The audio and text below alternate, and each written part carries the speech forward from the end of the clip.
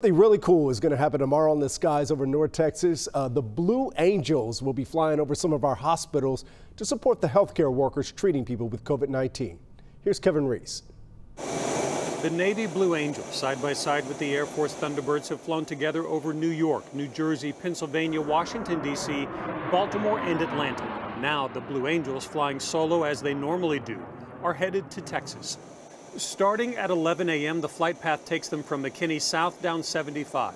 A right turn at Allen over the Colony through Plano and Richardson, a circle over downtown Dallas, and a hairpin turn over Duncanville before heading to Grapevine around 11:17, and then to Keller and North Richland Hills, doubling back to Arlington, and a circle over downtown Fort Worth before speeding off at 11:35.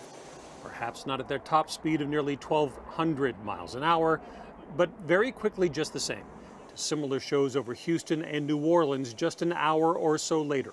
And to answer your first question, no, the Navy says this is not an extra waste of taxpayer money, that with their normal demonstration schedule canceled, that these basically amount to training flights. And they ask that you enjoy the show and the message from your own home quarantine from as safe and socially distanced a location as you possibly can.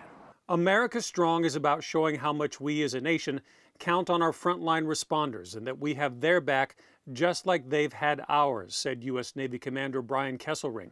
It is really impactful to see this nation come together and stand in solidarity during these unprecedented times. So in these unprecedented times, they ask that you look to the heavens Wednesday morning and watch a formation of FA-18 Hornets speed across the Texas sky.